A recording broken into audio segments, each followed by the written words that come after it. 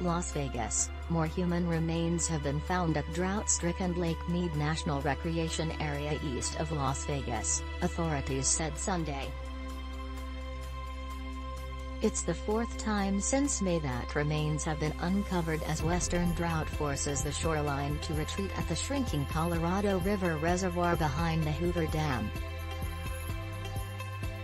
National Park Service officials said rangers were called to the reservoir between Nevada and Arizona around 11 a.m. Saturday after skeletal remains were discovered at Swim Beach.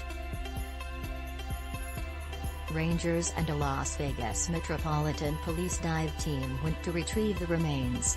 Park Service officials said the Clark County Medical Examiner's Office will try to determine when and how the person died as investigators review records of missing people. On May 1, a barrel containing human remains was found near Hemenway Harbor. Police believe the remains were that of a man who died from a gunshot wound and the body was likely dumped in the mid-1970s to early 1980s. Less than a week later, authorities say human skeletal remains were found at Calville Bay. More recently, partial human remains were found in the Boulder Beach area on July 25. Police have speculated that more remains may be discovered as the water level at Lake Mead continues to recede. The discoveries have prompted speculation about long-unsolved missing person and murder cases dating back decades, to organized crime and the early days of Las Vegas, which is just a 30-minute drive from the lake.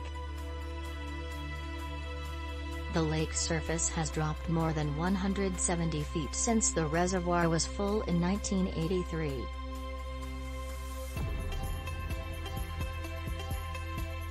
The drop in the lake level comes while a vast majority of peer-reviewed science says the world is warming, mainly because of rising levels of carbon dioxide and other greenhouse gases in the atmosphere.